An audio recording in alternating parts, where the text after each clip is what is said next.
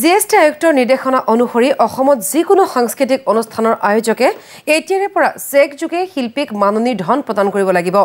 আয়োজকে চুক্তিবদ্ধ হোৱা ধনৰ লগতে 18% GST দিব লাগিব শিল্পীগৰাকীক। শিল্পীগৰাকীয়ে এই GSTৰ ধন ঘূৰাই দিব লাগিব চৰকাৰক। অৱশ্যে লোকসংগীত শিল্পীৰ ক্ষেত্ৰত 1.5 লাখ টকা পৰ্যন্ত মাননিত প্ৰযোজ্য নহ'ব এই GST। অৰ্থাৎ 1.5 লাখ টকাৰ ওপৰত চুক্তিবদ্ধ হলেহে লোকসংগীতৰ শিল্পীগৰাকীক কমিটিয়ে GST দিব লাগিব। 2017 চনৰে GST কাউন্সিলৰ এই সৰ্বভাৰতীয় সিদ্ধান্ত কাৰ্যকৰী হোৱা নাছিল অসমত।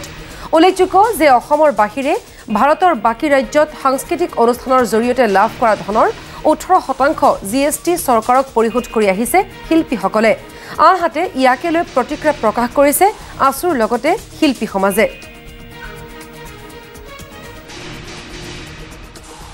ধৰণৰ মনোৰঞ্জন ধৰ্মী যিটো কৰ সেইটো কৰ 18% আগৰ পৰাই তেওঁলোকে নিৰ্ধাৰণ কৰিছে চৰকাৰখনে। কিন্তু এই বিষয়টো বিগত সময়ছোৱাত এই বিষয়টোক লৈ তেওঁলোকে কম্প্ৰমাইজ আপোচ কৰি আহিছিল। এতিয়া নতুনকৈ এই সময়ত দিয়াৰ কাৰণটোৱে হ'ল যিহেতু শিল্পীসকলে আন্দোলনত চামিল হৈছে, তেওঁলোকে তেওঁলোকৰ বিভিন্ন ধৰণৰ অনুষ্ঠান প্ৰতিষ্ঠান এই অনুষ্ঠানসমূহত এই বিষয়সমূহ তেওঁলোকে যিহেতু শিল্পীসকল চৰকাৰৰ লগত থাকিব বুলি ভাবিছিল, অসমৰ ৰাইজৰ লগত নাথাকি আন্দোলনত চামিল নহ'ব বুলি তেওঁলোকে ভাবিছিল।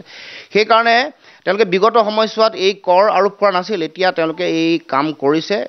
মূল কাৰণটোৱে হ'ল শিল্পীসকলক দমন কৰিবৰ কাৰণে, শিল্পীসকল যাতে ওলাই নাহে, তেওঁলোকক ভয় ভাবুকি খুৱাই। এইটো আওপকীয়াকৈ এটা ভাবুকি। কিন্তু এটা কথা ঠিক যে আমি আগন্তুক দিনত এই যিসকল এনেকুৱা ধৰণৰ যিবোৰ ভাবুকি ভয় ভাবুকি খুৱাইছে ইয়াৰ বিৰুদ্ধে নিশ্চয় শিল্পীসকলেও জনতায়ো সমুচিত প্ৰত্যুত্তৰ দিব। কাৰণ তেওঁলোকে নিশ্চয় এই বিষয়টোত এটা শক্তিশালী ভূমিকা পালন কৰিব। কাৰণ কৰটো আমি সকলোৱে দি আছোঁ, কৰ কোনো নিদিয়াকৈ থকা নাই। কিন্তু কৰ দিয়াৰ অনুপাতে তেওঁলোকে জনতাক জানো ন্যায় দিব পাৰিছে? জনসাধাৰণক ন্যায়, জনতাৰ নিৰাপত্তা নিশ্চিত কৰিব পৰা নাই, মানুহৰ সৰ্বাংগীন উন্নয়নৰ কাম কাজ কৰিব পৰা নাই। গতিকে এই সময়ছোৱাটো তেওঁলোকে যি কৰ আৰোপ কৰিছে বা কৰ আৰোপিত কৰ তেওঁলোকে প্ৰয়োগ কৰিবৰ কাৰণে উঠি পৰি লাগিছে, নিশ্চয় জনসাধাৰণৰ ওপৰতে মাধমাৰ পৰিব। কাৰণ অনুষ্ঠানসমূহ কেনেকৈ হয়? ৰাজহুৱা মানুহৰ জনতাৰ ধন সংগ্ৰহ কৰিয়ে হয়। যিকোনো অনুষ্ঠান, ৰাজহুৱা অনুষ্ঠানেই হওক বা যিকোনো সংগঠন ৰাজনৈতিক দল পৰিচালনা হয় মানুহৰ পইচাৰে। কোনো সেইটো কাৰো নিজৰ ব্যক্তিগত সম্পত্তি ব্যৱসায় বাণিজ্য কৰি কোনো ৰাজনৈতিক দলেও কাম কাজ নকৰে, কোনো দল সংগঠনেও নকৰে, বা ৰাজহুৱা অনুষ্ঠানো তেনেকৈয়ে হয়। গতিকে আওপকীয়াকৈ ইয়াৰ যিটো মাধমাৰ জনতাৰ ওপৰতে পৰিব। এতিয়া তেওঁলোকে শিল্পীৰ GST তেওঁলোকে লগাব, আৰু শিল্পীসকলে যেতিয়া GST ক'ৰ পৰা দিব? তেওঁলোকে ৰাইজৰ পৰা দান বৰঙণিৰে তেওঁলোকে মাননি লয়। সেই মাননিত তেওঁলোকে GST লগাই দিব। তাৰমানে আৰু ৰাইজক এটা শিক্ষা দিবৰ কাৰণে চৰকাৰে এতিয়া পৰিকল্পনা কৰিছে। তাৰমানে এই চৰকাৰক আমি এই সিদ্ধান্তৰ কাৰণে ধিক্কাৰ দিছোঁ। হতাশাগ্ৰস্ত এখন চৰকাৰে ইয়াতকৈ ভাল কাম একো কৰিব নোৱাৰে। যি GST দিব, আগত যদি 50,000 টকাত এগৰাকী শিল্পীয়ে গান গাইছিল, এতিয়া 70,000 টকা ল'ব। তেওঁলোকে ৰাইজৰ পৰা বৰঙণি দি পেলাই সেই বৰঙণিৰে GST দিব। তাৰমানে ইমান অন্যায়। অসমৰ জনসাধাৰণে এখন ফেচিষ্ট চৰকাৰৰ পৰা ইয়াতকৈ আৰু বেছি ভাল আশা কৰিব নোৱাৰে। এতিয়াও আমি যিবিলাক বিহু সন্মিলনৰ লগত জড়িত হৈ আছোঁ, সেই বিহু সন্মিলনবিলাকত যি মাননি আমি দিওঁ, অনুষ্ঠান পৰিৱেশন কৰাৰ পিছত এখন শৰাইত তামোল পাণ সহিতে, জুৰীয়া তামোল পাণ সহিতে আমি সেই মাননি দিওঁ।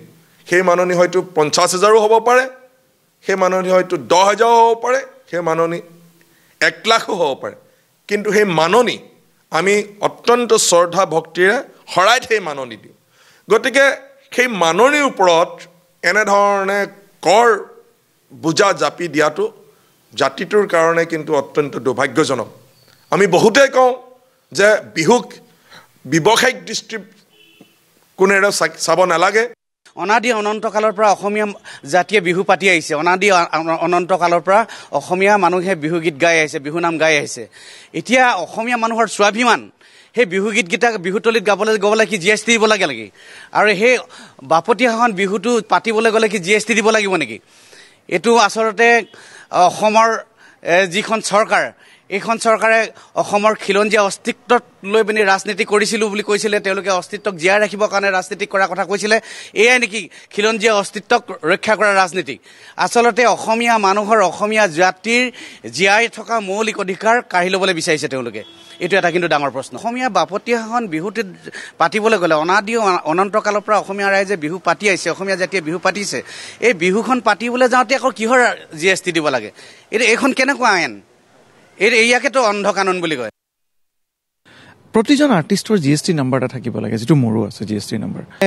18% GST ছিংগাৰসকলে দিব লাগিব বা আৰ্টিষ্টসকলে দিব লাগিব 1 নম্বৰ কথা এই প্ৰশ্নটোৰ উত্তৰ হৈছে যে আৰ্টিষ্টসকলে 18% GST নিজৰ পকেটৰ পৰা দিব নালাগে নম্বৰ 1 নম্বৰ 2 GST প্ৰতিখন সেক্টৰতে এপ্লিকেবল আপুনি চাহ কাপ খাব গলেও GST দিব লাগে পানী বটল এটা কিনিলেও আমি GST থাকে যেতিয়া আমি হোটেলত ৰেষ্টুৰেণ্টত সোমাম তেতিয়াও GST থাকে আৰু আমি যেতিয়া প্ৰতিটো বস্তু কিনো প্ৰতিটো বস্তুৰে GST আছে কেতিয়াবা এক্সক্লুডিং অফ GST হয় কেতিয়াবা ইনক্লুডিং GST হয় মানে প্ৰাইস প্লাস GST আৰু প্ৰাইস ইনক্লুসিভ GST এটা সিঙ্গিংৰ ক্ষেত্ৰত কি হয় প্ৰাইস প্লাস GST নহয় প্ৰাইসটোৰ লগত ৰেমুনাৰেশনটোৰ লগত 18% GST প্লাস হ'ব যেটো পইচা আমি অৰ্গানাইজাৰক চাৰ্জ কৰো যেনেকৈ ধৰক কোনোবা বিহু কমিটিয়ে যদি আমাৰ ওচৰত বা কোনোবা ফাংচনৰ বা কৰ্পোৰেট শৈ যদি আমাৰ ওচৰত আহে তেতিয়া মোৰ মেনেজমেন্ট ষ্টাফে কি কৰে মোৰ ৰেমুনাৰেশনটো প্লাস 18% GST চাৰ্জ কৰে এটা হে প্লাস 18% GST টো অৰ্গানাইজাৰ হে এক্সট্ৰা পেমেন্ট কৰে আৰু সেই পইচাটোকে আমি আকৌ GST নম্বৰটোৰ এগেইনষ্টত আমি জমা দিও GST কাউন্সিলক আমি জমা দিও গতিকে হেতুহে হয় আসলে এটু নহয় যে 18% GST আপুনি আপোনাৰ ৰেমুনাৰেশনৰ পৰা পকেটৰ পৰা দিব লাগিব এটু নহয় আৰু তাতকে ডাঙৰ কথা মই কৈ আছো যে GST applicable to those artist হেবিলাক আৰ্টিষ্টৰ লগতে থাকিব যিবিলাকে 1.5 লাখ টকাৰ ওপৰত চাৰ্জ কৰে তাৰ মানে 1.5 লাখ টকাৰ তলত যদি চাৰ্জ কৰে আপুনি GST দিবই নালাগে 1.5 লাখ টকাৰ তলত যদি আপুনি কোনবা এখন বিহু কমিটিৰ লগত বা কোনবা এখন ফাংচনৰ লগত এগ্ৰিমেন্ট কৰে তেলে কমিটিখনেও আপোনাক 1.5 লাখ টকাৰ এগ্ৰিমেন্টৰ ক্ষেত্ৰত কোনো 18% GST আপোনাক দিবই নালাগে কিন্তু যদি আপুনি 3 লাখ টকা লৈ আছে 4 লাখ টকা লৈ আছে 5 লাখ টকা লৈ আছে 15 লাখ টকা লৈ আছে আৰু তেতিয়া যদি আপুনি কয় যে মই গভৰ্ণমেণ্টক GST নিদিও হেতু জানো যোগ্য কথা হেতু জানো উচিত কথা আপুনি ইমান টকাটো লৈ আছে তাতকে ডাঙৰ কথা সেই পইচাখিনি আকৌ যিখিনি আপুনি পাইছে কিনে আপোনাৰ হাততে থাকিব সেই পইচাখিনি আপুনি তাৰ পৰা কাটি পেলাই GST জমা দিব নালাগে আপুনি 18% প্লাস লৈ পেলাই চাৰ্জ কৰিব এতিয়া মই কৈছো মোৰ ভাবত কি হয় তাতকে ডাঙৰ কথা ফোক মিউজিকত GST নালাগে আমি সেই বস্তুটো ভালকে জানি লৈছো যে ফোক মিউজিকত GST নাই গতিকে এই কথাবিলাক আসলতে মিসলিডিং হ'ব নালাগে যে আৰ্টিষ্ট এতিয়াৰ পৰা 18% GST দিব লাগিব GST আপুনি তেতিয়াহে দিব যেতিয়া আপুনি অৰ্গানাইজাৰৰ পৰা GST টো পাব আৰু যদি আপুনি 1.5 লাখ টকাৰ তলত শো কৰে তেতিয়া আপুনি GST খুজিবও নালাগে আপুনি দিবও নালাগে